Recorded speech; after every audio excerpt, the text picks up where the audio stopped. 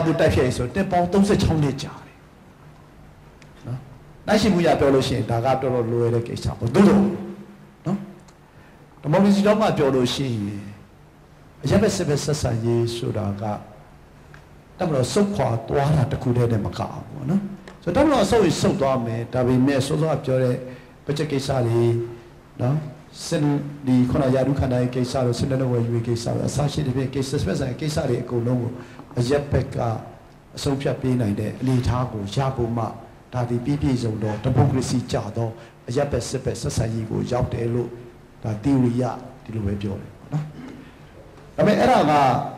da bi chono wa da ko blo yue yi bu a phyin no lat shi phwa si wo che kan u de de ma pom ma 115နဲ့115ပဲဖြစ်ဖြစ်118ပဲဖြစ်ဖြစ်သုံးနိုင်တယ်ပေါ့နော်အဲ့ဒါဘာလဲဆိုလို့ရှိရင်လွတ်တော်ကော်မတီကပြည်သူ့လွတ်တော်ဟာ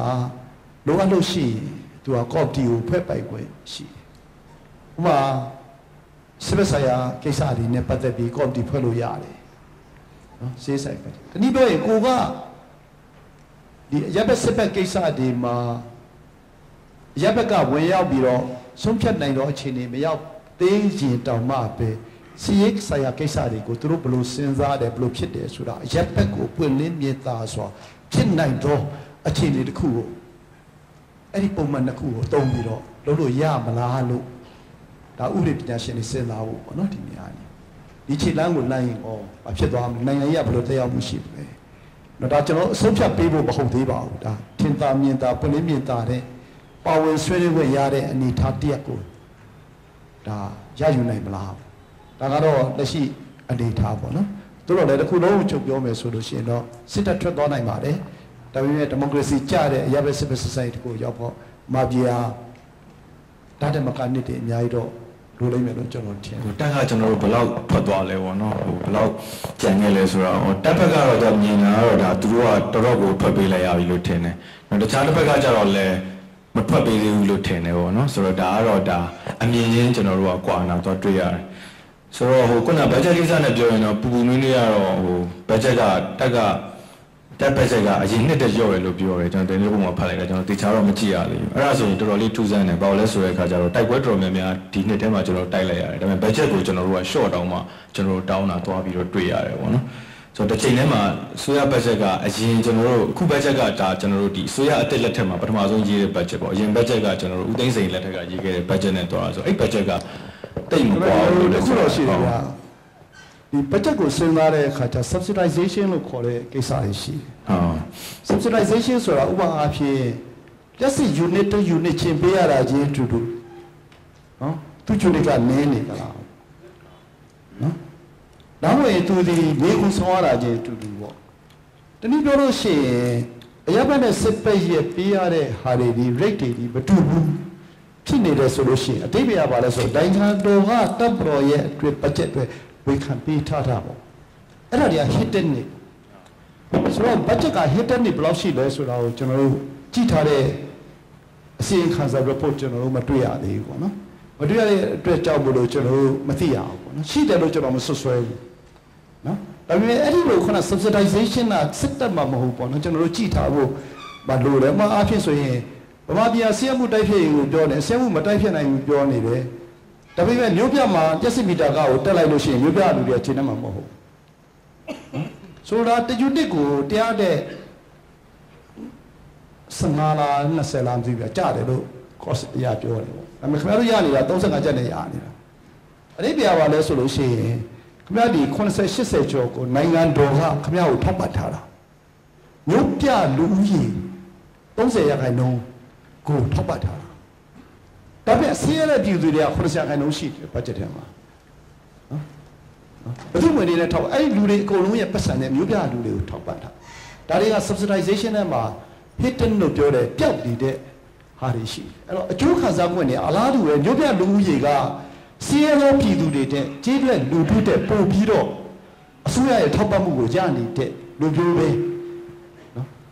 တတ်လို့ဟောအဲ့လိုရနေတာလားဒါလည်းကျွန်တော်တို့လေ့လာထားချက်မရှိဘူးနော်ဒါဘယ်လောက်ရနေလဲဆိုတာခေါင်းကမြို့ပြနဲ့ကြီးလက်ကိုရှင်ပြီးလေ့လာထားချက်မရှိသလိုပဲတက်နဲ့အရက်ဖက်နဲ့ရှင်ပြီးလေ့လာထားချက်လည်းမရှိဒါကိုလည်းကြည့်ဖို့တော့လိုသေးတယ်ပေါ့နော်အဲ့တော့ကျွန်တော်တို့အရင်နှစ်တည်းကလည်း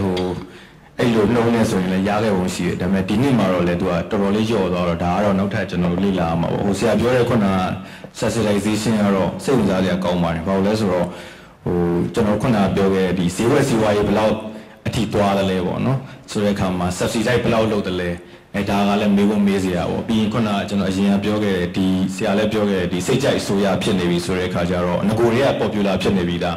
အဲ့ဒီကကြတော့အရင်ဦးသိန်းစိန်လက်ထက်ကဆိုရင်ဒီလက်စစ်တပ်အားကိုကျွန်တော်တို့ကဈေးတင်ဖို့အတွက်ခက်လိမ့်မယ်ဈေးတင်နေဆိုတာ तू ကအမျက်ယူတာမဟုတ်ဘူး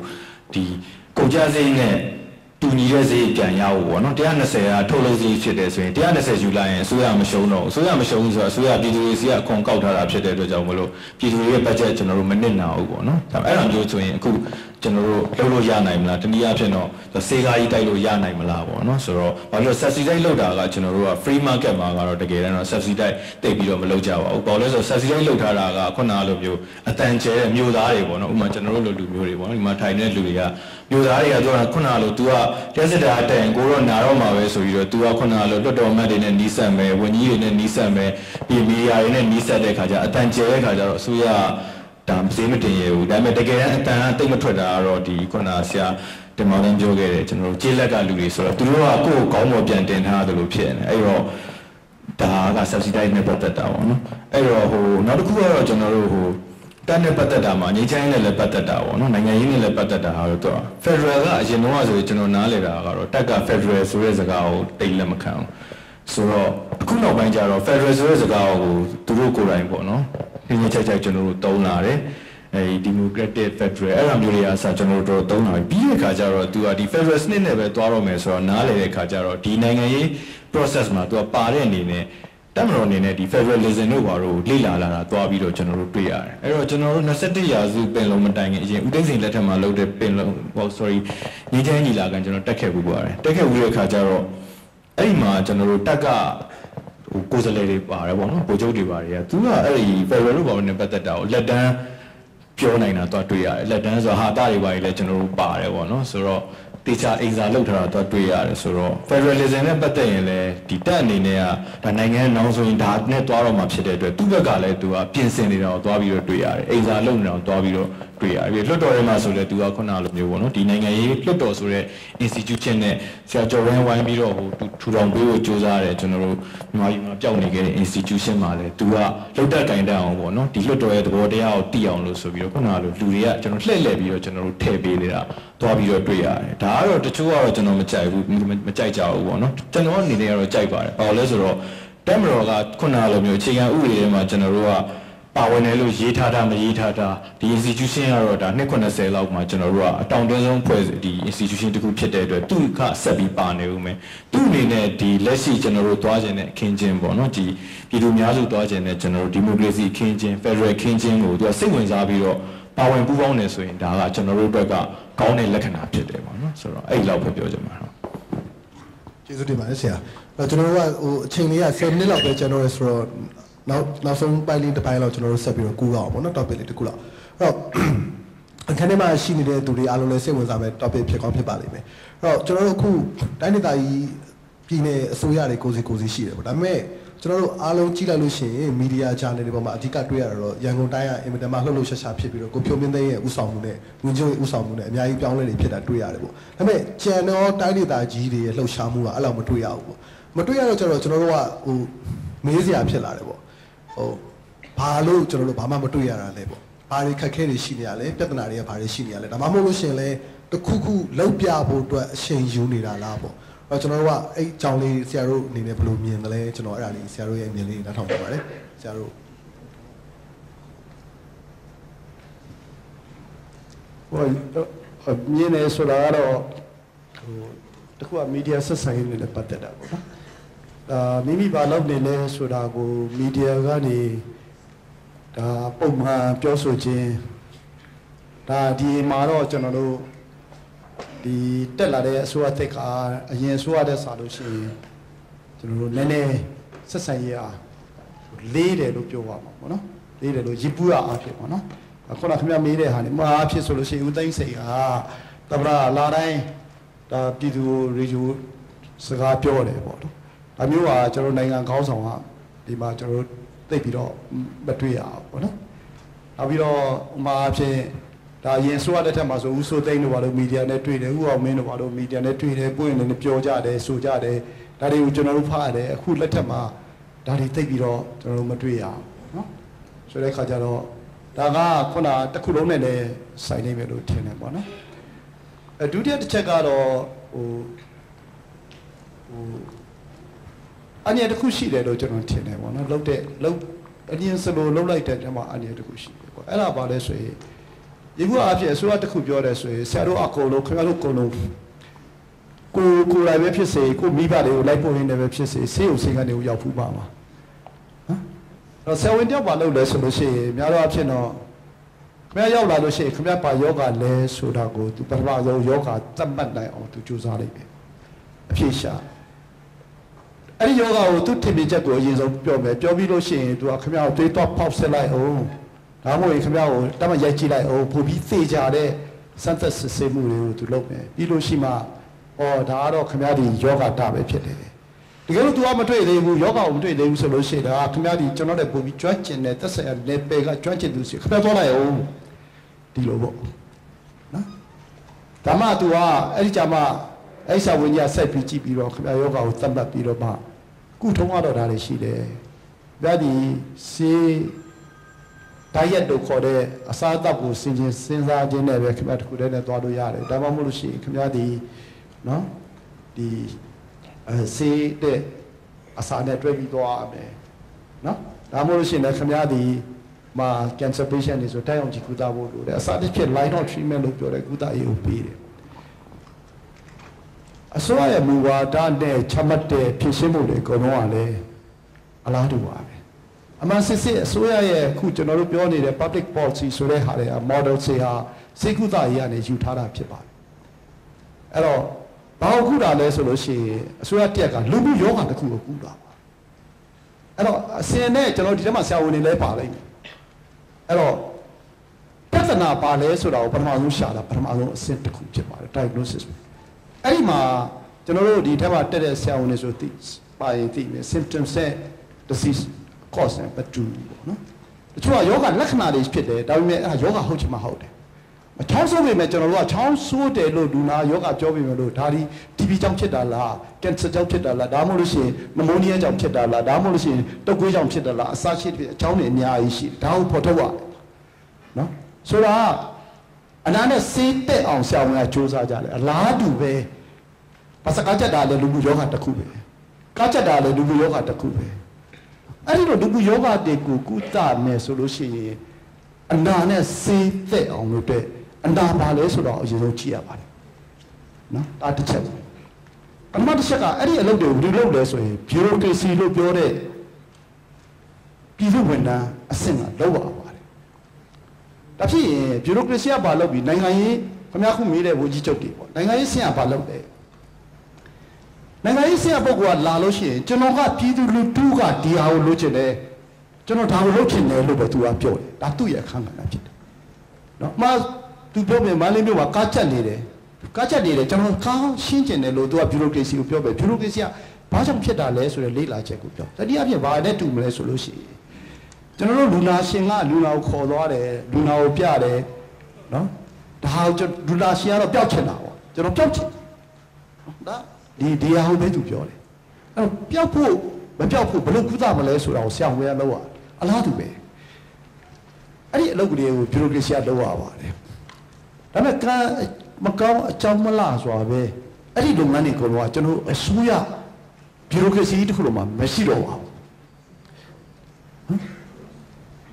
ဆိုတော့ bureaucracy တခုကဘာဖြစ်လာလဲဆိုရင်ဝေကြီးခိုင်းရင်လုပ်တယ်ဝေကြီးမခိုင်းရင်မလုပ်ဘူး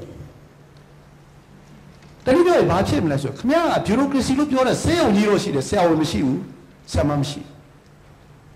အဲ့တော့တက်လာတဲ့ဝန်ကြီးကပြဿနာကိုသူကဖြေရှင်းနိုင်တယ်လို့ထင်ပြီးဒါဖြစ်သွားလို့သူကပေးလိုက်လို့ရှိရင်သူကဆက်ပြီးလုပ်ပေးမှာပဲခင်ဗျာအဲ့ဒီဖြစ်ဒါကခင်ဗျားတို့ကျွန်တော်တို့အားလုံးစက္ကန့်လိုက်ရတဲ့စနစ်ဖြစ်တယ်အခုအစိုးရသစ်ကအဲ့ဒီစနစ်ကြီးကိုဝင်လာခဲ့တယ်နော်အဲ့ဒီစနစ်ကြီးထဲမှာတော့ချက်ကြတာဘာနဲ့ run နေလဲဆိုရင်အာဏာနဲ့ run နေဘာလို့ခိုင်းရင်လောက်ရ run တွေလောက်ရတယ်ဆိုအာဏာနဲ့ run နေ အာနာနဲ့ run တဲ့ဟာနေခုနပြောနေရတယ်ပြဿနာကို orientation ဖြစ်တဲ့ဘက်ကိုခင်ဗျာပြောင်းဖို့လိုလားဟုတ်နော်အဲ့ပြဿနာဘာလဲဆိုလို့ရှိရင်နော်ဒါအတိကခုနခင်ဗျာအရက်ဘက်နဲ့စစ်ဘက်ဆက်ဆက်ရေးနဲ့ဆက်ဆက်ပြီးတော့အရက်ဘက်ပညာရေးနဲ့စစ်ဘက်ပညာရေးရဲ့ကွာခြားမှုပါအတိကတွားပြီးရှိပါစစ်ဘက်ပညာရေးစစ်ဘက်လေ့ကျင့်မှုကဘာလို့ချိန်နေလောက်တာလဲဆိုရင်သူက mission လို့ပြောတဲ့အထူးတာဝန်တက်ပေးရရင်အဲ့ဒီအထူးတာဝန်ကိုအကောင့်ထဲပေါ်ဖို့အတွက်သူကလေ့ကျင့်သင်ကြားပေးလိုက်တာဖြစ်တယ်အရက်ဘက်ပညာရေးကဘာလို့သင်ကြားပေးတာလဲဆို problem orientation လို့ခေါ်တယ်ပြဿနာကိုဖြေရှင်းရေးကိုဥတီပြီးသင်ကြားပေးရတာဖြစ်တယ်ဒါပေမဲ့ကမ္မကောင်းအကြောင်းမလားဆိုပဲကျွန်တော်တို့ပညာရေးကလည်း problem orientation မဖြစ်တော့ခင်ဗျာချက်ပြီးဖြည့်ရတယ်ဆရာမဒါပြောရင်ဒါဖြည့်ရင်ခင်ဗျာအောင်တယ်ဆိုတဲ့ strategy တစ်ခုလုံးနှစ်ပေါင်း50လောက်ကျွန်တော်တို့ကဖြတ်လာအဲ့တော့ခင်ဗျားတို့ကျွန်တော်တို့ရဲ့ training တစ်ခုလုံးကလည်းကျွန်တော်တို့ကပြဿနာကိုဖြည့်ရှင်းမယ်ဆိုတဲ့တညှိမှုပေါ့အပေါ်မှာကျွန်တော်တို့ကလေ့ကျင့်သင်ကြားခံရတာမဟုတ်တော့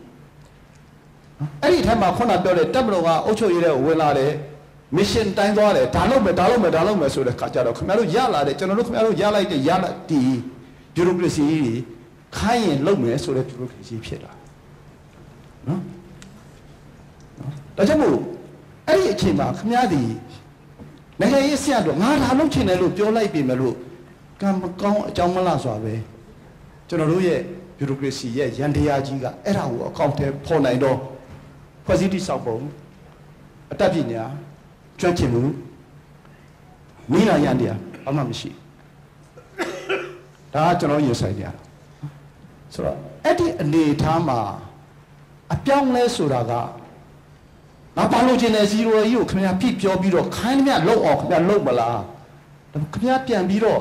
ဒီ bureaucracy ကိုတဲ့မလားဆိုတာအခြေခံကြားတဲ့ဘယ်လိုတစ်ခုဖြစ်လာတယ်လို့ကျွန်တော်ကတော့အဲ့လိုပဲသုံးသပ်တယ်တကယ်လို့ခင်ဗျာဒီရန်တရားကြီးကိုမပြောင်းနိုင်ဘူးဆိုရင်တက်လာတော့အစိုးရဒီမလွဲမသွေအာဏာသုံးပါအလုပ်ဖြစ်အာဏာရှင်စံစံကိုပြုမှုမှာပဲဒီရန်တရားနဲ့ခင်ဗျာကြိုက်တယ်ခင်ဗျာရလက်ကိုလိုချင်မရှိနော်အဲ့တော့ဒီစနစ်ကိုမပြောင်းနိုင်ဘူးဆိုရင်ခင်ဗျာဒီတဖြည်းဖြည်းနဲ့ခင်ဗျာတို့တင်ပြောင်းလိုက်တဲ့ democracy ခေါင်းဆောင်တွေဟာပလောမတွေအဲ့ဒီစနစ်ကိုအလုပ်ဖြစ်ဖို့အတွက်ရလက်ပြဖို့အတွက်များနော်အာဏာသုံးရတဲ့အနေထားကိုသူတို့ဒီမကြခဏတွေရောက်သွားလိမ့်မယ်အခုလည်းခင်ဗျားတို့တွေ့ရလာပါလိမ့်မယ်မကြခဏအဲ့ဒီစနစ်ကြီးတဲ့ကိုဝင်စားပြုတ်လာတာကိုခင်ဗျားတွေ့ရဒါက structure ကပြန်ပြီးတော့လူပေါ်မှာပြန်ပြီးဩဇာဒါလူရဲ့သဘောကောင်းလားမကောင်းလားနော်ဒီမိုကရေစီကြိုက်တယ်မကြိုက်တယ်နဲ့မဆိုင်ဒါတော့ကျွန်တော်တို့ဒီဘက်ပိုင်းကမြင်ပေါ့နော်ကျွန်တော်ပဲအဲ့တော့ဒီဟာဒီအရွေ့ဒီတော်တော်အရေးကြီးတဲ့အရွေ့တို့ကျွန်တော်တို့ကတော့ဒီလိုပဲမြင်တယ်ပေါ့နော်အမြင်တဲ့အခါကျတော့ခုနဆရာစီရသူမေးတယ်လို့ပဲပေါ့နော်အမန္တလေးကတော့ဘာလုပ်လဲကျွန်တော်တို့ program တစ်ခုလုပ်ပါတယ်မာလေးတိုင်ဆိုရတယ်ဒါကျွန်တော်တို့အဖွဲ့ကလုပ်တယ်ပေါ့နော်လုပ်တဲ့အခါကျတော့ခုနပြောတဲ့မူဝါဒဖြစ်စဉ်တစ်ခုလုံးကနေပြန်လာပြီးတော့မူဝါဒရှိရမယ် strategy ရှိရမယ်နောက်ခုနပြောတဲ့အမှားအဖြစ်နော်ကျွန်တော်တို့ vision 1020လို့ပဲနော်အာဆီယံကိုမြင်ရမယ်စင်ကာပူကျော်မန္တလေးကပါလေအထူးပဲပါလေဘယ်လိုသွားမလဲဒါဒီအကုန်လုံးတစ်ခုလုံးကိုကျွန်တော်ပြန်ထဲဒါပေမဲ့အခက်အခဲတွေအများကြီးရှိပါတယ်အခက်အခဲတွေပြောလို့ရှိရင်အများကြီးရှိသွားနိုင်မယ်ပေါ့နော်ဆိုတဲ့အခါကျတော့အဲ့တော့ခင်ဗျမြင်ရတယ်မမြင်ရဘူးဆိုတာကတဲ့ဟာဒီအပြောင်းလဲလားဘယ်အပြောင်းလဲကိုကျွန်တော်တို့ကလိုချင်တာလဲအဲ့ဒီပုံမှာအများကြီးဘူတီလိမ့်မယ်လို့ထင်တယ်အဲ့တော့ဒီဘုရားအဖြစ်ဒီအဲမှာပေါ့နော်ခုမှရန်ကုန်နဲ့မန္တလေးမှာဆိုလို့ရှိရင်တော့ကျွန်တော်ထင်တယ်ကျွန်တော်သိတော့ဆိုရင်တော့မန္တလေးကခုနပြောတယ်ဘာလုပ်မယ်ဆိုတာကိုပြပြအောင်ပြောပြီးခိုင်းတာတဲ့ဘာတွေကိုလုပ်ကြမလဲဘာတွေကိုလုပ်မလဲဆိုတာကနော်ဒီပေါဝင်ပတ်သက်သူတွေတဲကလှုပ်ချင်တာဒီပြည်သူလူထုရဲ့အစိတ်ပိုင်းတွေကထွက်လာအောင်အရေးပေါ်လာတဲ့ဖြစ်စဉ်ကိုသွားနေတယ်အဲ့ဒါအတန်ခင်ဗျာကြားစရာအကြောင်းပါမရှိဘူးအလုံးဆွေးနွေးပွဲတွေလုပ်မယ်သူနားထောင်မယ်ဒီဘော report ဆေးလာမယ်နောက်ဒါလိုယူမယ်ပြီးရင်သူဘူဝါဒကိုချမယ်ဘူဝါဒချပြီးလို့ရှိရင်လည်းဒီဘူဝါဒကိုသက်ဆိုင်ရာတွေပြန်ချပြမယ်ပြီးရင်ပြန်သွားမယ်ကျွန်တော်သိလောက်တော့အဲ့ဒီဖြစ်စဉ်ကိုဖြတ်တန်းနေတယ်အစိုးရဌာနတွေတချို့လည်းပါနေတယ်ဒီထဲမှာလည်းအခုလာတက်တဲ့လူများမျက်နှာထဲမှာအဲ့ဒီဘူဝါဒရေးတဲ့အဖွဲ့တွေမှာပါတဲ့လူတွေတချို့ပါပဲ ဆိုတော့ဒါကတော့မန္တလေးတိုင်းကလုပ်နေတာပေါ့နော်ဆိုတော့တချို့ဟာတွေကမြင်သာတာရှိမယ်မမြင်သာတာရှိမယ်အပြောင်းလဲဟာမြင်သာခြင်းနဲ့တော့တိတ်မဆိုင်ဘူးတကယ်ရေရှည်တည်တတ်တဲ့အပြောင်းလဲကိုသွားကြတော့တိဆောက်ရင်းနဲ့ပုံပြီးဆိုင်နေမယ်လို့ကျွန်တော်အဲ့လိုထင်တယ်နော်တကယ်လို့ဒါဝကြီးချုပ်ကခိုင်းလိုက်တယ်လောက်ချင်တယ်ဟေ့ပြောလို့ရှိရင်တန်းပြီးအကောင့်တွေပေါ်တော့လုပ်ပေးမှာပဲဒါပေမဲ့ခင်ဗျာရေရှည်တည်တတ်ခြင်းမှတော့တည်တတ်တယ်ခင်ဗျာကြားလက်တော့အဲ့တော့လောက်တာကိုကြိုက်သလားမလောက်ဖဲနဲ့တိဆောက်ပြီးတော့ကာလတစုံတရားကိုစောင့်ပြီးတော့သွားတာကိုကြိုက်သလားဆိုတာကလူတို့ကပြန်ပြီးတော့အကဲဖြတ်မယ်လို့ကျွန်တော်ကတော့အဲ့လိုပဲထင်တယ်ဆရာတို့လူရည်ဖြစ်ပြောမန္တလေးတိုင်းပဲဖြစ်ဖြစ်စကိုင်းတိုင်းပဲဖြစ်ဖြစ်ရန်ကုန်တိုင်းပဲဖြစ်ဖြစ်ပြဿနာတွေတော့အများကြီးထင်တယ်အဲ့ဒီအများကြီးတွေကတစ်ခုပဲကျွန်တော်ပြောချင်ပါတယ်အဲ့ဒါကဘျူရိုကရေစီပြဿနာစောစောကုတ္တမောင်မှန်းပြောရတဲ့လည်းဆက်ဆက်နေလို့အယူဆတစ်ခုရှိတယ်ဗျအင်္ဂလိပ်ကိုလိုနီဖြစ်ခဲ့တဲ့နိုင်ငံတွေဟာဘျူရိုကရေစီအားကောင်းတတ်တယ်ဒါကြောင့် stability အားကောင်းတယ်ဆိုအယူဆအဲ့ဒီအတွက် तू ကဘာတက်တည်ပြလဲဆိုစင်ကာပူတက်တည်ပြတယ်ဟောင်ကောင်ကိုတက်တည်ပြတယ်ဒါပေမဲ့အမှချွန်းချက်ရှိအဲ့ဒီချွန်းချက်ကတော့ကျွန်တော်တို့ဗမာဘာဖြစ်လို့လဲဆိုတော့ဗမာပြည်မှာဘျူရိုကရေစီဆိုတာကိုအတိတ်ပဲတမျိုးနားလေကျွန်တော်တို့စီမှာငကနီခစ်လောက်ကနေမနေ့တနေ့ရက်လောက်လက်ဝဲဩဇာသိတ်ကြည့်တာတော့ဘာသာပြန်စာပေတွေရေးတဲ့အများစုကလည်းလက်ဝဲသမားတွေဘျူရိုကရေစီကိုသူတို့ကဘယ်လိုဘာသာပြန်လဲဆိုအရာရှိဇိုးစနစ်လို့အမှအရာရှိဆိုတာမဆိုတာမပါပါဘူးတကယ်ဘျူရိုကရေစီရဲ့ definition အပြင်တဲ့ဟောရတာသူက elected person မဟုတ်တဲ့လကစားနိုင်ငံသမားနဲ့မောင်းတဲ့sorry လကစားဝန်ထမ်းနဲ့မောင်းတဲ့စနစ်ဘယ်လောက်ပဲရှိတာပါဆိုတာမဆိုတာမပါပါဘူးကျွန်တော်တို့ကအဲ့ဒါလို့ရှိဟိုတော့အင်္ဂလိပ်ကလည်းဒီ bureaucratic ရောက်ဖြစ်ဖို့ train လုပ်ပြီးတော့ဟိုတော့ ICS တို့ BCF တို့အားလုံးကြားဘူးပါအဲ့ဒီ ICS တို့ BCF တို့ဆိုတော့စာလဲတော်တော်မှဖြစ်အဲ့လိုစာတော်အောင်ကျူးစားတဲ့ ICS ရော BCF လောက်ဆိုကျွန်တော်တို့ကသိအထင်မကြီးဘူးဘိုလ်ချုပ်တို့လက်ထက်ကလေးရှိတယ်ဒီကောင်လေးအလိုတော်ရှိကြောင်းသားလို့ယူဆတာသိအထင်မကြီးကြဘူး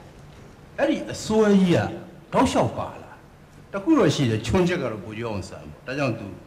စစ်ပြီးခင်မှာ ICS ဥတင်ထုတ်သူပြီးရခန့်ရတာအများကြီးလက်ကျိုးပြနိုင်မှာဒါပေမဲ့စစ်ပြီးခင်ဖတ်စာပလာလက်ထက်ဒီဘျူရိုကရေစီကိုမကြိုက်သူတို့အများအားကြွေးကြော်တဲ့တခုရှိတယ်ဘျူရိုကရက်တွေမပုံဒီဘျူရိုကရက်နေရာကို elected person နိုင်ငံရေးသမားနဲ့အစားထိုးမယ်ဦးလူကအဲ့ဒီရည်ရွယ်ချက်နဲ့သူကဒီမိုကရေစီဒေသန္တရအုပ်ချုပ်ရေးဥပဒေဆိုတာလုပ်ခဲ့ဘူးဒါပေမဲ့ဦးလူကအရန်တော့မလုပ်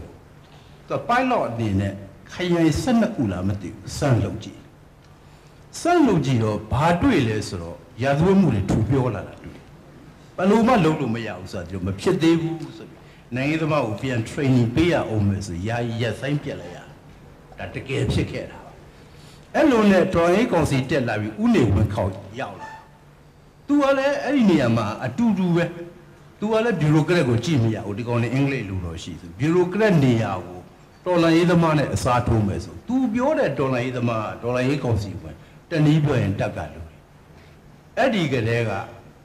ဘျူရိုကရက်နေရာကိုတက်နဲ့အစားထိုးလိုက်တာတခါဟိုတုန်းက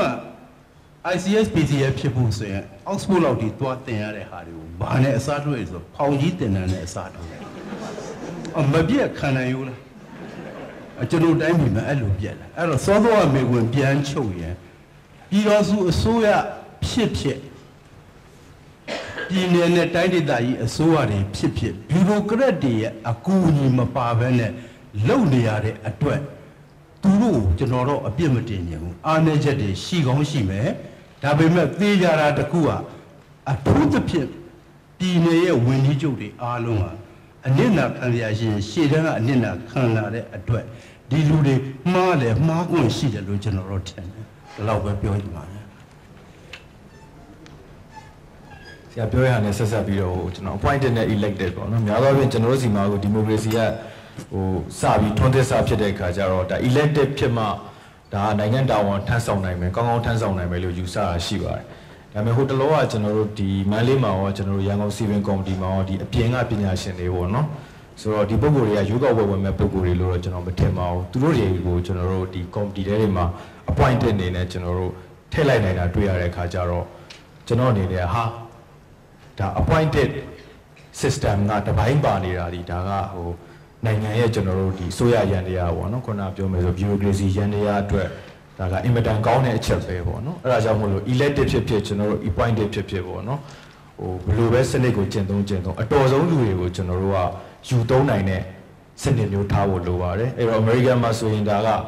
ဝန်ကြီးတွေကကျွန်တော်တို့ appointed ပေါ့နော် appointed ဖြစ်တဲ့အခါကျတော့ရွေးကောက်ပွဲဝင်ရင်စိတ်မရှိတဲ့ကျွန်တော်တို့မဲဆွယ်ခြင်းစိတ်မရှိတဲ့ပုဂ္ဂိုလ်တွေအပြင်မှာသူ့ဟာနဲ့သူထူးချွန်ပြီးတော့နေရာရနေတဲ့ပုဂ္ဂိုလ်တွေ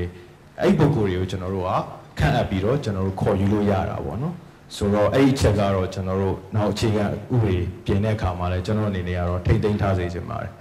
အဲ့ဒါတော့တစ်ချက်ပေါ့နော်နောက်တစ်ခုကတော့ကျွန်တော်တို့ကဒီအစိုးရ reform ပေါ့နော် government reform လို့ပြောရဲဆိုရင်များသောအားဖြင့်ကျွန်တော်တို့ကခေါင်းပြောင်းသွားတယ်ဆိုရင်ကိုကျွန်တော်တို့ကတော်တော်ကျေနပ်တာဒါပေမဲ့အဲ့ခေါင်းကကိုယ်ပေါ်အမိပြုပြီးပဲလဲရတာဖြစ်တဲ့အတွက်တကယ်အဓိကဝန်ကြီးတူဝန်ကြီးအောက်ကစပြီးတော့အဲ့အစိုးရရန်တရားအားကောင်းမှုကျွန်တော်တို့လိုပါတယ်အဲ့အားကောင်းမှုလိုရတာလည်းကျွန်တော်တို့အနေနဲ့ချက်ချင်းတော့ကျွန်တော်တို့လုပ်လို့မရပါဘူးခုနပြည်နယ်နယ်တိုင်းဝန်ကြီးချုပ်တွေဟိုအမိန်ပေးခြင်းတောင်မှအမိန်ပေးပြီးဆရာတင်မောင်တန်းကတော့အမိန်ပေးမှပဲကျွန်တော်တို့ကဒါကြီးကရွေ့မယ်လို့ပြောပါတယ်ဟုတ်ပါတယ်ဒါပေမဲ့အရင်တစ်လျှောက်လဲကျွန်တော်တို့ကအမိန်ပေးပြီးတော့လုပ်ခဲ့တာဖြစ်တဲ့အခါကျတော့အရင်တော့ကလည်းရလာကတိတ်မကောင်းဘူးဆိုတော့အခုနေထားမှလည်းအရင်ကြီးတော့မိန်ပေးမယ်ဆိုရင်မျှော်လင့်လို့မရဘူးပေါ့နော်အဲ့ဒီခါကျတော့ကိုကနည်းနည်းလေးပြောလိုက်တာနဲ့သူ့ဟာသ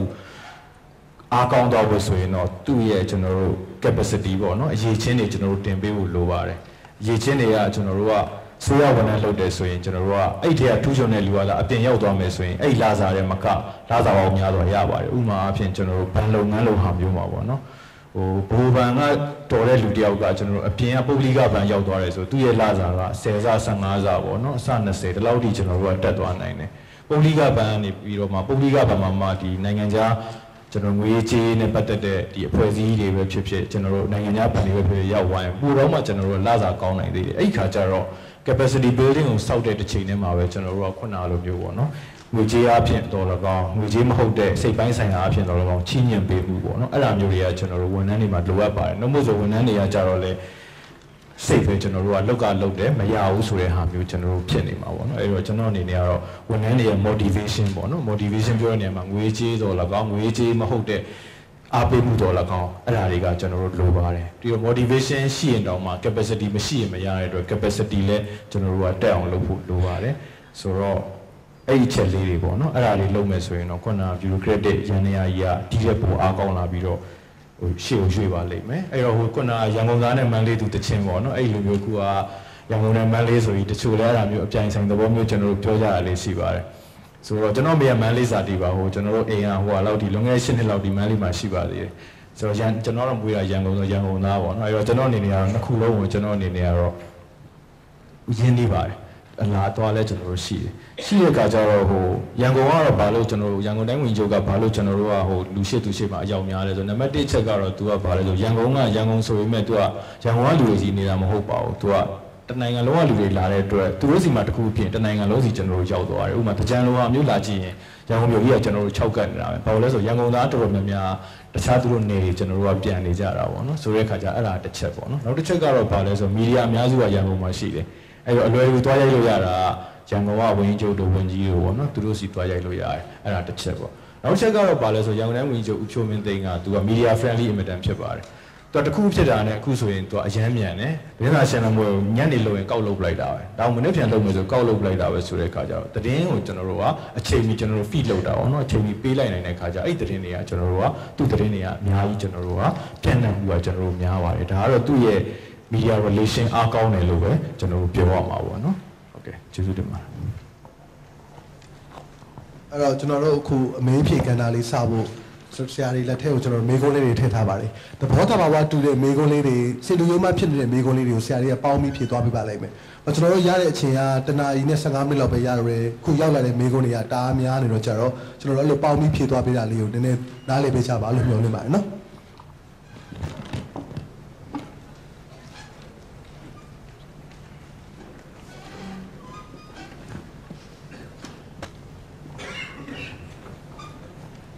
အတိုက်ခံရဲ့အဓိကကဏ္ဍကျွန်တော်တို့တိုင်းပြည်မှာ1952ကအဲ့ဒါအတိုက်ခံရဲ့မှုပတ်ပြီး အတိုက်ခံရဲ့အခန်းကဏ္ဍမေးဖို့ကျွန်တော်တို့တိုင်းပြည်မှာ1952ကရွေးကောက်ပွဲလုပ်တယ်အဲ့ဒီရွေးကောက်ပွဲမှာဖဆပလအဖွဲ့ကြီးကပဲအတိုက်ခံမရှိနိုင်သွားတယ်ဒုတိယကျင်းရွေးကောက်ပွဲကျတော့56မှာလုပ်တယ်အဲ့ဒီကျတော့ပထမဦးဆုံးအတိုက်ခံပွဲပမညတာပေါ်လာတော့ဂျာကာလာကိုအဲ့ဒီတုန်းကအမေရိကန်ဂျာနယ်လစ်တယောက်ကရေးဘူးတယ် Richard Powell ဆိုတာပေါ့သူကဘာပြောလဲဆိုဗမာပြည်ရဲ့အဓိကပြဿနာဟာတူတူတန်တန်အတိုက်ခံမရှိတာပဲဒါကြောင့်မို့လို့ဒီနေ့ဗမာအစိုးရဟာပါတီစုံအာဏာရှင်စနစ်ပုံစံမျိုးရောက်သွားတယ်အဲ့ဒီစကားလုံးကိုပဲကဘာပြားပြီးရေးတဲ့ Fryman ကပြန်ကူးပြီးတော့သုံးဘူးတယ်မကြခင်အဲ့တော့အတိုက်ခံအရေးကြီးပါတယ်ဒီမိုကရေစီမှာတူတူတန်တန်အတိုက်ခံရှိဖို့လိုပါတယ်အကြောင်းကြောင့်တူတူတန်တန်အတိုက်ခံမရှိဘူးဆိုလို့ရှိရင်အဲ့ဒီအစိုးရတွေကပိုတတိထားရတယ်အထူးသဖြင့်မီဒီယာနဲ့အရက်ဖက်အဖွဲ့အစည်းတွေကအပံကိုပိုးပြီးတော့နားထောင်တဲ့နယ်လို့မကြသေးခင်ကထွက်တဲ့စာအုပ်တအုပ်ထဲမှာလာရီတိုင်းမောအရေးထားတာရှိပါတယ်အဲ့ဒါအတိုက်ခံရဲ့အခန်းကဏ္ဍနဲ့ပတ်သက်လို့ပြောတာပါနံပါတ်1မေးခွန်းကနိုင်ငံတော်အတိုင်းပင်ခံပုဂ္ဂိုလ်အပေါ်ဘယ်လိုသဘောထားပါဘယ်လိုမြင်ပါတယ်လဲပွင့်ပွင့်လင်းလင်းပဲပြောရရင်ဗမာခေါင်းဆောင်အဆက်ဆက်မှာလက်ဝဲမိုင်းတက်တွေများပါတယ်အဲ့ဒီထဲမှာရှာရှာပါပါ liberal စိတ်အခံရှိတဲ့ခေါင်းဆောင်လို့မြင်ပါတယ်အခုမှမဟုတ်ပါဘူးသူတက်လာကြတဲ့မြင်ပါတယ်အဲ့လိုပြောလို့သူလုံးတွေအကုန်ကြိုက်တဲ့ထဲမှာကျွန်တော်မပါပါဘူး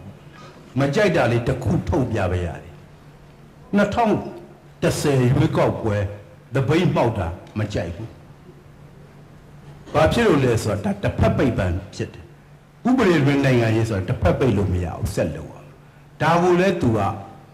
မှန်မှန်သိရန်တူပါတယ်ဒါကြောင့်2012ကြားပြောက်ရွေးကောက်ပွဲရဝင်ပါပါတယ်ဝင်ပါပေမဲ့အဲ့ဒါရှင်းတဲ့ဟာကြကျွန်တော်သိမကြိုက်ပထမရွေးကောက်ပွဲဘာကြောင့်သပိတ်မှောက်လဲ3ချက်ရောက်သပိတ်မှောက်တယ်နံပါတ်1အချက်90ရွေးကောက်ပွဲအတိမတ်မပြုလို့နံပါတ်2အချက်2008အခြေခံဥပဒေကိုမကြိုက်လို့နံပါတ်3နိုင်ငံရေးပါတီမှတ်ဖို့နေဥပဒေမကြိုက်လို့အဲ့ဒါရွေးကောက်ပွဲကိုအဲ့ဒီ3ခုရောက်သပိတ်မှောက်တာရွေးကောက်ပွဲဝင်မယ်ဆိုတော့ဘာပြောလဲနံပါတ်1နိုင်ငံရေးပါတီမှတ်ဖို့နေပြင်းပေးလိုက်ပြီအမှန်တော့မပြင်းလဲကိစ္စမရှိဘူးဘာလို့လဲဆိုတော့လက်ရှိပြစ်ဒဏ်ခံရရင်ရွေးကောက်ပွဲမဝင်ရလို့ကန့်တတ်တယ်အဲ့ချိန်မှာဒေါအောင်ဆန်းစုကြည်ကထောင်ကလွတ်နေအဲ့တော့မပြင်းလည်းဘာမှပြဿနာမရှိဘူးဒုတိယကိစ္စကတော့ကျွန်တော်တူးချင်းရပြောရင်တော့ကျွန်တော်တမျိုးကြီးပဲဘယ်လိုလဲဆိုတော့90ရွေးကောက်ပွဲအတိမတ်မပြုဘူးအဲ့ဒါဘာနဲ့သက်သေပြလဲဆိုကိုစက်မှုတက္ကသိုလ်နဲ့ဦးခေအောင်မြင့်နဲ့အင်တာဗျူးသက်သေပြကိုကမေးတယ်အဲ့တော့90ရွေးကောက်ပွဲဘာလို့အတိမတ်မပြုတာလဲဆိုဦးခေအောင်မြင့်ပြောတာပြုတာပေါ့ဗျာပြုလို့မို့ကျိုးတို့သတင်းစာထဲထည့်ပေးတာပေါ့အဲ့ဒါအတိမတ်ပြုတယ်ဆိုရင်တော့ဘာလို့တပိတ်မောက်တုံးမေးရမှာရှိဒါကြောင့်3ချက်မှာ2ချက်မရဘူးဒါကြောင့်မို့လို့ကျွန်တော်တို့2ချက်ရသွားတယ်ဒါကြောင့်ကျွန်တော်တို့ဝင်ပြီးတော့နောက်ဆုံးတစ်ချက်ကိုဥပဒေတွေလွတ်တော်တွေကနေပြင်မယ်ဒါလိုပြောသွားတယ်ကျွန်တော်သဘောရတော့မဟုတ်တော့မဝင်မှုတယ်လို့မဝင်ဘူးခုဝင်တယ်လည်းလို့ဝင်တယ်ဆိုလည်းပြီးတာကျွန်တော်အဲ့လိုပဲပြောသေးချင်တယ်ပေါ့ဗျာစိတ်ထဲကဖြစ်တာပါဒါမဲ့ဘာပဲပြောပြောကျွန်တော်သဘောကျပါတယ်အထူးသဖြင့်power corridor နဲ့ရောက်လာတာပဲရွေးကောက်ပွဲဝင်လိုက်တော့အဲ့ဒီမှာဗမာပြည်ရဲ့တကယ် reality ကိုသူစပြီးစုံမိကြိုင်ပြီးရှိသွားတယ်မြင်တယ်တစ်ချက်အခုအစိုးရဖြစ်လာတော့ပိုးစုံမိကြိုင်ပြီးဖြစ်လာတယ်လို့မြင်တယ်အထူးသဖြင့်တက်နဲ့ဆက်ဆံရေးကဖြစ်စေခြင်းသလိုစိတ်แท้ရှိသလိုရှောက်လို့မရဘူးအတော်တင်မွေ့မွေ့ကစားမှဖြစ်မယ်ဆိုတာကောင်းကောင်းသိသွားတယ်ထင်တယ်အဲ့ဒီအတွက်ကျွန်တော်ကြီးညိုလို့မစိုးဘူးဒါပုံမှန်လည်းပြောလို့ရှိတယ်တလုံးနဲ့ချုပ်ပြောရင်ဒေါအောင်ဆန်းစုကြည်အကုန်လုံးတိတ်ကြိုက်နေတဲ့အချိန်မှာကျွန်တော်ကမကြိုက်တဲ့ကြိုက်အခုတော်တော်များများမကြိုက်တဲ့အသံတွေထွက်လာချိန်မှာကျွန်တော်တော်တော်ကြိုက်လာ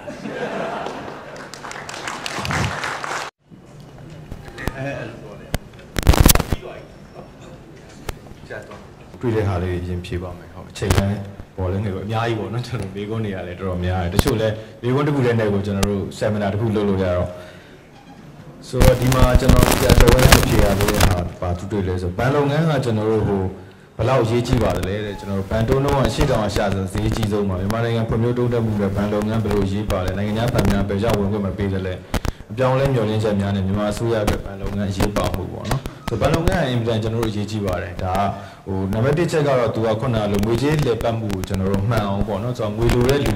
ူငွေပိုတဲ့လူနဲ့ငွေလိုတဲ့လူရဲ့ကြားထဲမှာကျွန်တော်တို့ငွေစီးဆင်းမှုကျွန်တော်တို့ရအောင်လို့နောက်တစ်ချက်ကတော့ကျွန်တော်တို့ရင်းနှီးမြှုပ်နှံခြင်းတဲ့လူတွေပေါ့နော်ခုနလိုငွေလိုနေတဲ့လူတွေကျွန်တော်တို့ရအောင်လို့ပြီးတဲ့အခါကျရင်ငွေကိုဘယ်နှမ်းမှာရင်းနှီးမြှုပ်နှံရမလဲ store exchange တွေပါတော့ကျွန်တော်တို့ကုမ္ပဏီတွေပါအောင်ကျွန်တော်တို့ကရင်းနှီးမြှုပ်နှံဖို့ပေါ့နော်နောက်တစ်ခုကတော့ဘာလဲဆိုတော့ကျွန်တော်တို့စီးပွားရေးမှာကျွန်တော်တို့လိုနေတာကဘာလဲဆိုတော့ access to finance ပေါ့နော် so အရင်းနှီးပေါ့အရင်းနှီးကကျွန်တော်တို့ကလိုနေတာဖြစ်တဲ့ခါကျတော့အရင်းနှီးကိုသာကျွန်တော်တို့ဘဏ်လုပ်ငန်းကကျွန်တော်တို့တခြားငွေပို့နေတဲ့ပြည်သူတွေစီကနေပြီးတော့ငွေလိုနေတဲ့ခုနကစီးပွားရေးလုပ်ငန်းရှင်တွေစီကိုရအောင်ပို့ပေးနိုင်မယ်ဆိုရင်ဒါကတော်တော်လေးကိုအဆင်ပြေလာမှာဖြစ်တယ်ပေါ့နော်ဆိုတော့ပြောရရင်တော့အများကြီးပါဒီထဲမှာကျွန်တော်တို့ဘဏ်တုံးလုံးကအရှိတောင်အရှာမှာဈေးကြီးဆုံးပါလို့ကျွန်တော်တို့ပြောတယ်ပေါ့နော်ပြောတဲ့အခါကျတော့ဟိုရှစ်ချက်ခွဲဒါအမို့အဲ့ဒါကိုကျွန်တော်တို့ကပြန်ပြီးချိမယ်ဆိုရင်ကျွန်တော်တို့က73ချက်လောက်ကျွန်တော်တို့ကဖြစ်သွားတယ်အဲ့တော့အရှိတောင်အချက်မှာဈေးကြီးဆုံးပေါ့အဲ့တော့ကျွန်တော်ကတော့မဖြေတော့ပါဘူးဆရာဦးမြင့်ဖြေထားတာပေါ့နော်ဟိုပြောပါမယ်ဆရာဦးမြင့်ကတော့သူကအဲ့လိုမျိုးတယောက်ကပြောတဲ့ခါကျတော့ဘာပြောလဲဆိုတော့ဒီဘန်တုံးလုံးမှာ2ခုရှိတယ်ပေါ့တစ်ခုကတော့ဒီငွေကြေးဖောင်းပွားမှုနှုတ်ပြီးတော့ပေါ့နောက်တစ်ခုကတော့ငွေကြေးဖောင်းပွားမှုနှုတ်မနှုတ်ရသေးတဲ့ဆရာရဲ့ဘဝဟာပေါ့နော်အဲ့ဒါမျိုးနဲ့ပြောမယ်ဆိုရင်တော့မြန်မာပြည်ရဲ့ဘန်တုံးလုံးကတကယ်တမ်းတော့3ချက်ကျွန်တော်တို့4ချက်လောက်ပဲကျွန်တော်တို့ရှိတယ်ပေါ့နော်ကျွန်တော်တို့ဒီဟိုဟာကိုနှုတ်လိုက်မယ်ဆိုရင် inflation ကိုကျွန်တော်တို့ကနှုတ်လိုက်မယ်ဆိုရင်ဒါဆရာကြီးဟိုလွန်ခဲ့တဲ့မကြသေးခင်မှာ seminar တစ်ခုမှာကျွန်တော်တို့ဖြေထားတာပါပေါ့အဲ့တော့အဲ့ဒါလေးလည်းကျွန်တော်တို့ကကြည့်ဖို့တော့ကျွန်တော်တို့လိုပါတယ်နိုင်ငံခြားဘဏ်တွေကိုဝင်ခွင့်မပေးသလဲဆိုတာတော့မဟုတ်ပါဘူးဘာလို့ဆိုနိုင်ငံခြားဘဏ်တွေကိုဘယ်လောက်ထိဝင်ခွင့်ပေးသလဲပဲပြောရမှာဖြစ်တယ်ပေါ့နော်အခုဆိုရင်နိုင်ငံခြားဘဏ်တချို့လည်းကျွန်တော်တို့ရောက်နေပါပြီနောက်ပြီးတဲ့အခါကျတော့နိုင်ငံခြားဘဏ်တွေစီကနေကျွန်တော်တို့ချီးငွေရဖို့ပါညာပေါ့နော်ပြည်တွင်းလုပ်ငန်းရှင်တွေနဲ့တို့မှနိုင်ငံခြားလုပ်ငန်းတွေနဲ့ရင်းနှီးရဖို့ဆိုပြီးတော့အခုဟာကတော့ဒီပြည်ပြောင်းလဲလုပ်ဖို့တော့သူတို့ task force တွေပါတယ်ကျွန်တော်တို့လုပ်ငန်းကော်မတီတွေပါတယ်ချပြီးတဲ့အခါကျတော့ကျွန်တော်တို့ဆောင်ရွက်နေတာတွေ့ရတယ်ပေါ့နော်ဆိုတော့ protectionism လို့ခေါ်တဲ့ဟိုကာထားတာတွေပါတယ်ပေါ့နော်ကိုကဘန်လုပ်တဲ့အတွက်ကြောင့်မလို့တခြားဘန်လာမလုပ်အောင်လို့လုပ်ချင်တဲ့စိတ်တွေကတော့ကျွန်တော်တို့ရှိပါတယ်တိုးတော်ညာလဲအစိုးရအနေနဲ့ကတော့ဘန်တွေရဲ့အကျိုးမြတ်ကိုကြည့်အောင်နဲ့မကောက်ဘူးဆိုတော့တိုင်းရင်းသားဘန်တွေရဲ့အကျိုးမြတ်ကိုကြည့်အောင်မကောက်ဘူးပေါ့နော်အဲ့ဒီဘဏ်တွေကြောင့်ရရှိလာမယ်ကျွန်တော်တို့အရင်ကြီးလို့ဘာလို့ကျွန်တော်တို့တာမန်ပြည်သူတွေစီးပွားရေးလုပ်ငန်းရှင်တွေခံစား권ရှိအောင်လို့ပါကျွန်တော်တို့ကလုပ်ပေးရမှာဖြစ်ပါတယ်ပြီးတဲ့အခါကျကိုယ့်ဘဏ်တွေကိုတကယ်ရှင်းတန်းစေခြင်းနဲ့ဆိုရင်သူကပြိုင်ဆိုင်မှုအနေချင်းပေါ့နော်အတော်အသင့်ထိုက်တိုင်နဲ့ကျွန်တော်တို့ခွင့်ပြုပေးမှာပဲဒီဘဏ်တွေကအိတ်မနေပဲနဲ့ကျွန်တော်တို့ပို့တက်လာမှာဖြစ်ပါတယ်ဥပမာကျွန်တော်တို့အစိုးရဘဏ်တွေဆိုရင်အရင်ကတော့ကျွန်တော်တို့ကလေးကန်မဖြစ်တော့ပဲနဲ့ပုဂ္ဂလိကဘဏ်တွေဝင်လာတဲ့အချိန်မှာသူတို့လည်းခုဟာပြုရင်ပြောင်းလဲလုပ်လာတော့တွေ့ရပါတယ်ဒီအစိုးရတစ်ပိုင်းဖြစ်တဲ့ကျွန်တော်တို့တက်ကပိုင်းနဲ့မြောက်ရီဘန်တို့ပါလို့ဆိုရင်လည်းအရင်ကလိုမဟုတ်တော့ပဲနဲ့သွက်လက်လက်လေးဖြစ်လာတော့သွားတွေ့ရတယ်အပြင်ကအကြံပေးတွေပါကျွန်တော်တို့ခန့်ရဲလာတာတွေလည်းသွားတွေ့ရတယ်ပေါ့နော်ဆိုတဲ့အခါကျတော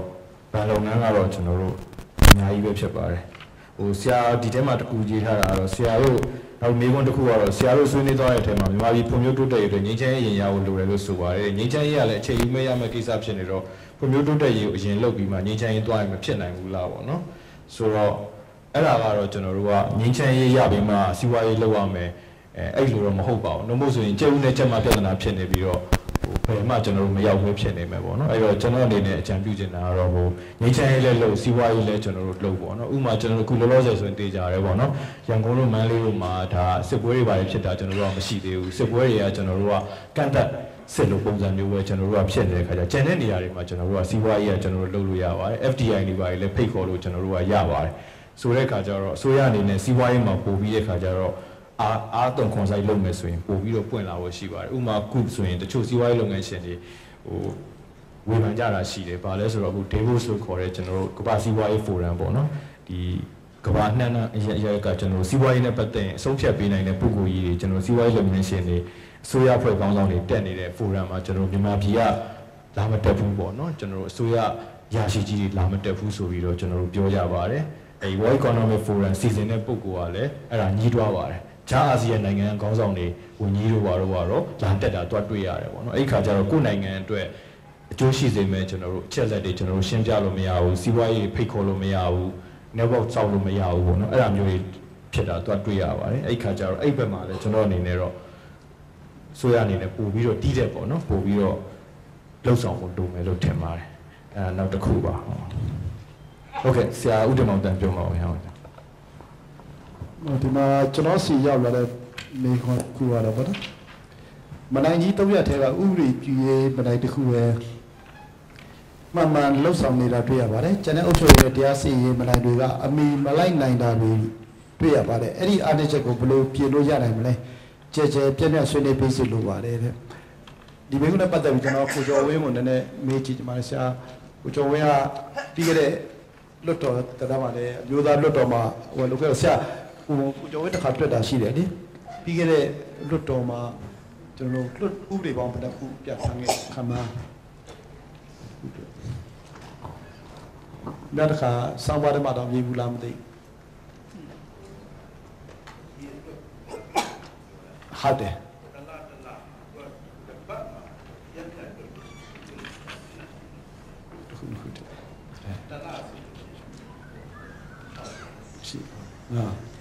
ဆိုတော့ဒီဘူးအဖြစ်ကျွန်တော်တို့ဟိုဥပဒေတွေကိုထွက်တာကိုဆရာတို့အလုံးလုံးတယ်လို့လည်းမြင်နိုင်ပါတယ်ပေါ့နော်ဥပဒေတွေထွက်လာတယ်ပေါ့ဒါပေမဲ့ရေဘူးအဖြစ်ဥပဒေတွေကိုစဉ်းစားတဲ့အခါမှာပေါ့နော်အဲ့ဒီဥပဒေကတကယ်ရောလိုအပ်ရလားဟုတ်လုံးလိုက်တာနဲ့မလုံးလိုက်တာဘာထူးလဲဆိုတဲ့တစ်ချက်စဉ်းစားဖို့ရှိပါတယ်နော်ဥပမာအဖြစ်အခုတော့ပြက်သွားပြီပေါ့နော်ကျွန်တော်တို့ဒီအစင်းတိုင်ရတဲ့ဥပဒေပေါ့ဘာအတွက်တိုင်ကြအခုလည်းအစင်းကိုပြန်တိုင်ဖို့ပေါ့နော်လုံခြုံရေးတွေနဲလာပြီးအစင်းတွေပြန်တိုင်ဖို့ဒီဥပဒေပြန်ဖော်ဖို့လိုတယ်ပေါ့နော်ဒါဘယ်နိုင်ငံမှမရှိပါဘူးအစင်းတိုင်နေဆိုဘာလို့မလုပ်တာလဲပေါ့ကျွန်တော်တို့ကဘာလို့လုပ်တာလဲအဘောင်းစိုးရိမ်တာလဲဆိုကျွန်တော်တို့ကလုံခြုံရေးကိုစိုးရိမ်တယ်ပထမသူတွေနော်ဒီဒုက္ခပေးမှာကိုစိုးရိမ်တယ်ပေါ့ဒါဖြစ်ဒီဥပဒေကြီးပြဋ္ဌာန်းလိုက်တဲ့အတွက်ကြောင့်မတမာသူဥပဒေတွေကဥပဒေကျွန်တော်တို့ဖော်ထုတ်နိုင်သလားပေါ့အထောက်ထားပါရှိတဲ့ပေါ့နော်ဥမာစီရိုနာဟိုတယ်မှာတဲသွားတယ်နော်ယေရှုခရစ်မှာဘုံထောင်ထားခဲ့တယ်ဘုံကြီးကွဲသွားတယ်အဲ့ဒီစီရိုနာဟိုတယ်မှာဘုံထောင်ထားတဲ့လူကဟိုတယ်မှာမှတ်ပုံတွေမပေးရဘူးလား passport မပေးရဘူးလားပေါ့ကမသိဘူးလားလူတည်သားပဲပေါ့ဘာလို့မသိတာလဲပေါ့ဘုံကွဲသွားပြီးမှသိတာလားပေါ့နော်အစင်းတိုင်ရတယ်အစင်းတိုင်တဲ့ထဲမှာဘုံပေါက်ခွဲတဲ့လူလာတယ်အစင်းတိုင်လိုက်တာလည်းခင်ဗျားဘုံပေါက်ခွဲတဲ့လူသိရောလားဘုံကွဲသွားမှခင်ဗျားဖောက်သွားပြီလို့သိတာလားပေါ့ဆိုတော့ဥပဒေတစ်ခုပြဋ္ဌာန်းလို့ရှိရင်မိမိစိုးရိမ်ချက်တွေရှိတယ်အဲ့ဒီစိုးရိမ်ချက်တွေကိုတကယ်တော့ဖော်ပြနိုင်တာလားဒါတော့ပထမတစ်ချက်တိကျချင်ကြီးခုလို့တော့တစ်ခါ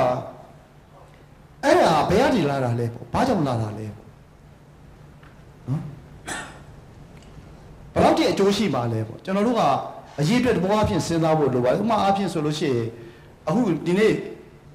တရင်လာမှာကျွန်တော်တွေးလိုက်တယ်ခုံဥပဒေပေါ့နော် secret ဥပဒေ secret ကိုတလိပ်ကို၄ချက်ခောက်ပဲဆိုပြီးတော့တကယ်လို့ဟိုစိတ်လိုက်တကူက400နဲ့ဝယ်ရလို့ရှိရင်၄ချက်ခောက်ပဲ800ဆိုရင်16ချက်လားမသိဘူးနော်ဒါလည်းမပါတယ်အဲ့၄ချက်ပဲရလာလေပေါ့နော်ပြီးဒီဥပဒေကိုမပြဋ္ဌာန်းခင်တည်းကအမှားအဖြစ် secret ဥပဒေကိုပြဋ္ဌာန်းတော့မယ်ဆိုရင် secret ကြောင့်ဖြစ်တဲ့ cancer ရောဂါအတွက်ကူရတဲ့ public money ပေါ့လူတို့ကကုန်ကြမဲ့ပတ်စံအဲ့ဒီပတ်စံဘယ်လောက်လဲပေါ့မတေချာတော့ cancer နဲ့ဆက်လက်တောက်ချင်းကြီးဆက်ဆက်နေတယ်ဆိုတာတော်တော်လေးတိကျတဲ့အထောက်အထားတစ်ခုဖြစ်သွားပြီဒါဆိုရင်ကျွန်တော်တို့အဲ့ဒီလမ်းကြောင်းတိုင်းကျွန်တော်စဉ်းစားလို့ရပြီဒါဖြင့် cancer လူသားတွေကိုကုသတဲ့အတွက်ကြောင့်ကျန်းမာရေးစိတ်ကျွန်တော်တို့ဘယ်လောက်ကုန်နေလဲပေါ့အဲ့ဒီကုန်နေတာခုန secret တောက်နေတာတွေရဲ့တဲကွာမပေးသင့်ဘူးလားပေါ့နော်ဘာလို့လဲအဲ့ဒီခင်ဗျာ secret တောက်တဲ့လူ cancer ဖြစ်တယ်အဲ့ဒီ cancer အတွက်ကျန်တဲ့လူကပတ်စံပေးပြီးကူရတယ်နော်ဒါအဲ့တော့စဉ်းစားဖို့ဆိုင်ရာပြဿနာအများကြီးရှိတယ်လို့ထင်တယ်ဘာအတိတ်ကဘာလဲဆိုလို့ရှိရင်ဥပဒေတွေဟာအကျိုးဆက်တွေကုန်ကျစရိတ်တွေကိုပါထည့်တွက်ထားဖို့လိုအပ်တယ်ဒီဥပဒေတစ်ခုကိုအကောင့်ထဲပေါ်ဖို့ဒီဥပဒေတစ်ခုကိုလူတွေလိုက်နာလာအောင်လုပ်ဖို့လူအင်အားငွေအင်အားပစ္စည်းအင်အားဥပဒေတစ်ခုမပြတ်ထားခင်မှာတွက်ချက်ထားတာရှိသလားမတွက်ချက်သင့်ဘူးလားပေါ့ခင်ဗျာကောက်တယ်ပေါ်တော့ပါလေလေတွေကဆွဲယူပြီးကောက်တယ်ပေါ်လို့ရတာမဟုတ်ဘူးဘယ်ထဲလာမလဲခင်ဗျာပြည်သူရဲ့ဘဏ္ဍာအခွန်ငွေတွေကလာ အဲ့ဒီ process တွေကိုမလုပ်တဲ့အခါကျတော့အဲ့ဒီဖြစ်စဉ်တွေကိုကျွန်တော်တို့ကမဖြတ်သန်းရတဲ့အခါကျတော့ဥရိယာခုနဆရာကျော်ဝင်းပြောလို့တစ်ပတ်ကို2ခုပြထားလို့ရတယ်နော်ခင်ဗျာအဲ့ဒါကိုအလုံးလုံးတယ်လို့ခင်ဗျာထင်နေတာအကောင်ထင်နေနိုင်တယ်ဒါပေမဲ့ထွက်လာတဲ့ဥပဒေဟာအကောင့်တဲ့ဘောခက်တစ်ခါတရားဥပဒေစိုးမိုးရေးမရှိပြန်ဘူးလို့ပြောပြစတဲ့ကဒီဇိုင်းကတရားဥပဒေစိုးမိုးရေးဖြစ်ဖို့ဟိုခက်ခဲတဲ့ဒီဇိုင်းဖြစ်တယ်ဘောနော်ဒါကြည့်ဘူးရပါအဲ့တော့ကျွန်တော်ကတော့တရားဥပဒေကဏ္ဍဥပဒေကဏ္ဍကအလုံးလုံးတယ်ဆိုတာကျွန်တော်အများကြီးတန်တရားရှိတယ်ကျွန်တော်ဆိုလို့ရှိရင်ကျွန်တော်အားရကျဉ်းမှုကျွန်တော်မရှိနော်ဥပမာအခုကောက်တယ်စောင်းစီကိုခုန်တိုးပြစ်မယ်စောင်းစီကြောင့်ကိုလက်စထရောတက်တယ်ကိုလက်စထရောတက်တဲ့ကြောင့်နှလုံးရောဂါဖြစ်မယ်နှလုံးရောဂါဖြစ်တဲ့ကြောင့်ကျန်းမာရေးကုန်ကြစိတ်ဘယ်လောက်လဲခင်ဗျားထက်စဉ်းစားရလားဥတွေပြုတဲ့လူတွေမစဉ်းစားသင့်ဘူးလားနော်အဲ့ဒီအတွက်လေ့လာရေးဘယ်မှာရှိသလဲကျန်းမာရေးဝန်ကြီးဌာနမှာအဲ့လိုလေ့လာပေးဖို့တောင်းဆိုတာရှိသလားကျန်းမာရေးဝန်ကြီးဌာနမှာတောင်းအဲ့လိုလေ့လာဖို့အတွက်တိဆောက်ထားဖို့တွေရှိသလားဖွဲ့စည်းထားဖို့တွေရှိသလားဒါတွေလိုလိမ့်မယ်လို့ထင်တယ်အဲ့တော့ကျွန်တော်ကတော့နံပါတ်1ဆရာနဲ့မေးခွန်းမေးတဲ့ဆရာနဲ့ပေါ့နော်ကျွန်တော်နံပါတ်1မှန်မှန်လှုပ်ဆောင်နေတာတွေ့ရတယ်ဒါတော့ဟုတ်တယ်ဗျမှန်မှန်တော့လှုပ်ဆောင်တယ်နော်ဒါပေမဲ့ဥချိုရေးကဏ္ဍနဲ့တရားရေးစီရေးနိုင်တွေကအားနေတယ်ဆိုတာလေဒါလည်းအမှန်ပဲကျွန်တော်ရည်ပွားအဖြစ်သဘောတူတယ်ဒါပေမဲ့ဥပဒေပြုရင်မှန်နိုင်ကအမှန်ကန်လုပ်နေတယ်လုံးသိလုံးတိုက်ဆိုတာစနစ်ကျဖြစ်ဆိုတာလောက်နေတယ်လို့ကျွန်တော်မယူဆဘူးနော်ရည်ပွားအဖြစ်ပြောလို့ရှိရင်ပိုပြီးလက်တွေ့မကျတဲ့ဥပဒေတွေကိုပဲအများကြီးထုတ်နေတယ်လို့ကျွန်တော်စိတ်ထဲမှာရည်ပွားအဖြစ်ကျွန်တော်အဲ့တိုင်ပဲခံစားရတယ်လူတွေတကယ်လိုက်နာဖို့လူတလားပေါ့အထောက်အကူပြုသလားပေါ့စီးပွားရေးလုပ်ငန်းရှင်တွေတကယ်လို့လားပေါ့နော်ကျွန်တော်အဲ့လိုထင်တယ်အုပ်ချုပ်ရေးနဲ့တရားစီရင်မနိုင်အားနေတယ်အုပ်ချုပ်ရေးမနိုင်ကျွန်တော်ပြောပြီးခဲ့ပြီတော့စောစောအဖြစ်ထဲမှာကျွန်တော်ပါသွားပြီစနစ်ကြီးတစ်ခုလုံးကျွန်တော်တို့မှာပြည့်ရင်းသွားခဲ့တဲ့အတွက်ကြောင့်အဲ့ဒီစနစ်ကိုပြန်တိဆောက်ဖို့လိုနေတယ်လို့ထင်တယ်ပေါ့နော်တရားရေးမနိုင်အထူးသဖြင့်ဆက်နေတဲ့ corruption ကိစ္စပေါ့ corruption တခုကိုကျွန်တော်တို့ကဘယ်လိုကိုင်မလဲပေါ့အဲ့ဒီခါမှာကျွန်တော်လူကိုအရာအားကိုးတယ်စနစ်နဲ့နိနာရန်ကြားတွေကိုကျွန်တော်တို့ကအားမကိုးဘူးပေါ့အဲ့တော့အဲ့ဒီစနစ်တွေနိနာရန်ကြားတွေကိုကျွန်တော်တို့ဘယ်လိုတိဆောက်မလဲဆိုတော့တောင်းပန်နေစဉ်းစားလာကိုကျွန်တော်မတွေ့ရသေးဘူး။မှာကျွန်တော်ပြောချင်တဲ့ဥပမာကနော်အထူးသဖြင့်အကျင့်ပြတ်ခြားစားမှုတစ်ခုကိုစပြီးတော့လုပ်မယ်ဆိုလို့ရှိရင်ဥပမာအဖြစ်စီမံချက်စီမံကိန်းကြီးတစ်ခုလုပ်တယ်။စီမံကိန်းတစ်ခုလုပ်ပြီဆိုလို့ရှိရင်စီမံကိန်းတစ်ခုကိုမှာအဖြစ်ဆောက်လုပ်ရေးဝန်ကြီးဌာနကတင်လိုက်မယ်။ဆောက်လုပ်ရေးဝန်ကြီးဌာနတင်လိုက်တဲ့စီမံကိန်းတစ်ခုသည်တစုံတရာသောအမှန်ကြီးတဲ့စီမံကိန်းတစ်ခုဖြစ်တယ်ဆိုလို့ရှိရင် independent ဖြစ်တဲ့ပညာဆိုင်ရာတခြားအဖွဲ့တစ်ခုကဒီစီမံကိန်းကိုပြန်လည်ကြည့်တဲ့စနစ်တစ်ခုကျွန်တော်တို့ကတိဆောက်လိုက်လို့ရှိရင်အဲ့ဒီစီမံကိန်းကတကယ်ကိုလုံနိုင်လားမလုံနိုင်လားဆိုတာကြည့်လို့ရှိရင်ဒါကတော်တော်များများကျင်းသွားမယ်ထင်တယ်ဥပမာအဖြစ်ကိုရီးယားမှာဆိုလို့ရှိရင်နော်ဒေါ်လာ30အထက်စီမံကိန်းတွေအကုန်လုံးဒီဘယ်ဌာနကပဲတင်တယ်ဗတိုင်းဝန်ကြီးဌာနကိုရောက်တယ်ဗတိုင်းဝန်ကြီးဌာနကနေမှသူတို့ရဲ့ဒီမူဝါဒရေးဆွဲအဖွဲ့အကြံပြုမူဝါဒရေးဆွဲအဖွဲ့ပေါ့နော် KTI လို့ခေါ်တယ် Korea Development Institute အောက်ပါရှိတဲ့ပြည်သူ့ဗန္ဒာများရင်းနှီးမြှုပ်နှံမှုလေ့လာရေးဌာနကိုအဲ့ဒီပို့တယ်အဲ့ဌာနအချက်၃ချက်နဲ့ကြည့်တယ်နံပါတ်1ကစီးပွားရေးအဖြစ်ဒါတကယ်ရင်းနှီးမြှုပ်နှံမှုအကျိုးမြတ်ရှိနိုင်လားဒုတိယအဖြစ်မူဝါဒအရာကောပြဿနာဖြေကိုတကယ်ဖြေရှင်းနိုင်သလားတတိယအဖြစ်ဖွံ့ဖြိုးတိုးတက်မှုဆိုင်ရာအရာကိုတကယ်ထောက်ပံ့ပြုလားဆိုတဲ့ analysis သုံးခုလုပ်တယ်လုပ်ပြီးတဲ့အခါကျမှဒါဒီမလုပ်တိုက်ဘူးဆိုလို့ရှိရင်မလုပ်တိုက်ဘူးလို့သူဗတိုင်းဝင်ကြီးဌာနကိုတင်တယ်အဲ့တော့ကုန်ကျစရိတ်တွေအကုန်လုံးကတကယ်သူတွက်ထားလိုက်တယ်အဲ့ဒီဖွဲ့တဲ့အဖွဲ့ကိုဖွဲ့တာကစပြီးတော့ဥပမာအဖြစ် engineer တယောက်ကိုအဲ့ဒီအဖွဲ့ထဲမှာထည့်မယ်ဆိုလို့ရှိရင်ကိုသူကဒီ engineer ဒီဟိုဘက်ဆောက်လုပ်ရေးဝန်ကြီးဌာနအဆိုပြုတော့ engineer နဲ့တကြောင်တဲကလာတဲ့လူမဖြစ်အောင်စစ်မဲ့လူကတနယ်သေးသားလည်းမဖြစ်အောင်ဥပမာကိုကျော်ဝင်းကဆွဲမယ်မွာသားသူကဟိုဘက်မှာ project တင်တယ်ဆိုရင်ကျွန်တော်ဒီဘက်ကနေပြန်ပြီးလေ့လာမဲ့အဖွဲ့ထဲမှာကျွန်တော်ပါလို့မရအောင်ကျွန်တော်လည်းမဝါသားဖြစ်နေလို့ဒါမျိုးကစပြီးသူတို့ကစနစ်တွေကိုတိဆောက်တယ်ဒါပေမဲ့ကျွန်တော်တို့ကစနစ်ကိုပြောတဲ့စနစ်ကိုဘယ်လိုဖွဲ့စည်းတည်ထောက်လဲစဉ်းစားပုံကကျွန်တော်တို့မှမရှိဘူးမရှိတဲ့အခါကျကျွန်တော်တို့လူပေါ်မှာအရာမိကိုအားထားပြီးဆိုလိုတာကလူတွေကိုပြောတာတဲ့လူတွေမလုပ်လို့မရတဲ့စနစ်တွေကိုကျွန်တော်တို့ဘယ်လိုတိဆောက်မလဲလို့စဉ်းစားလိုက်လို့ရှိရင်ဒီကောင်ကြီးအရေးကိုများမယ်ထင်တယ်အဲ့ဒါကအုပ်ချုပ်ရေးမနိုင်ပါဘူးတရားရေးမနိုင်ပါဘူးအားနည်းချက်ရှိတယ်အဲ့ဒီအားနည်းချက်ရဲ့အရေးများ conceptual understanding လို့ပြောတဲ့ ကျွန်တော်တို့ရဲ့ conceptually နားလည်မှုမှာလွဲနေတယ်အဲ့ဒါဆရာတင်ဝင်းကတခါရေးဘူးတယ်ဆရာတင်ဝင်းဆိုမိထီလာတက်ကလို့ပေါ့ပေါ့ခေါ်ကြပါ management နဲ့ governance မတူဘူး management ကစီမံခန့်ခွဲတာဖြစ်တယ် governance ကစီမံခန့်ခွဲတဲ့သူတွေက corporation ရဲ့အကျိုးစီးပွားကိုဖြစ်စေပြည်သူလူထုရဲ့အကျိုးစီးပွားကိုဖြစ်စေဖြစ်ပြီးအလွဲသုံးစားမလုပ်နိုင်အောင်ဖိတ်ကြောင်းတဲ့စနစ်များဖန်တီးတာနဲ့ကြည့်ရှုတာဒီ governance ဖြစ်တယ်အဲ့ဒီ governance လို့ပြောတာကအစိုးရရဲ့အဓိကအလုပ်ဖြစ်တယ်အဲ့တော့ကျွန်တော်တို့က management နဲ့ governance မှာ governance လို့ပြောတဲ့နားလည်မှုကကျွန်တော်တို့မှာအားအရင်နည်းနေတဲ့အခြေအနေမှာရှိတယ်ပေါ့နော်ဒါဒီအခြေအနေကနေကျွန်တော်တို့ကရွေးရတာဖြစ်တယ်ဒါကြောင့်မို့အခြေပထမတစ်ခုကတော့ဒီအရွေးကို governance ဆိုတဲ့နားလည်မှုကစပြီးစနစ်တွေဆွတ်ချက်စီဘလို့တဲ့မလဲဆိုတဲ့ဟာဘုဟုတုတလေးလာစီပူရေးတင်ယူရေးဒါတွေရှိရင်တော့ကျွန်တော်တို့အရွေးတွေပို့ပြီးတော့မြန်မယ်လို့ကျွန်တော်ထင်တယ်အခုလက်ရှိအချိန်ကြတော့ဒီတိုင်းပဲကျွန်တော်တို့အရင်စနစ်ရဲ့အချိန်နေနဲ့တွားနေပြီးနည်းနည်းပါးပါးပြောင်းလဲတဲ့အနေအထားမှာရှိတဲ့အတွက်ကြောင့်ဆရာပြောတာဟုတ်ပါတယ်နော်ကျန်တဲ့နေရာတွေကလည်းအားနည်းနေပြီလို့ဒီလိုပဲတွေ့ရပါတယ်